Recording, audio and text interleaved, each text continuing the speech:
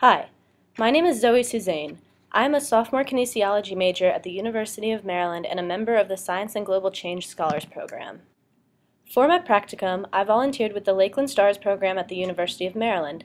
Lakeland Stars connects college students with the broader community of PG County by providing tutoring services to Paint Branch Elementary School students.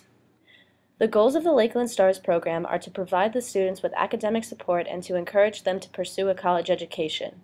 STARS pairs each college student with an elementary school student based on compatibility in order to provide one-on-one mentoring and tutoring. I was paired with a 6th grade student. We worked together on skills in math, science, and reading. It was my responsibility to demonstrate good work-study habits and to provide academic and moral support to the student. As a part of my practicum, I was asked to design and lead an educational activity for all of the elementary school students. I began the activity by discussing climate change and the impact that it has on the Earth.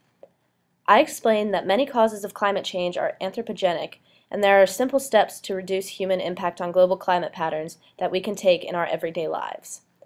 I then instructed the students in using recycled materials to make a tornado in a bottle, demonstrating the importance of recycling and the impact of climate change on extreme weather patterns. Through STARS, I learned important communication and teaching skills. Lakeland Stars is a rewarding experience for both students and tutors.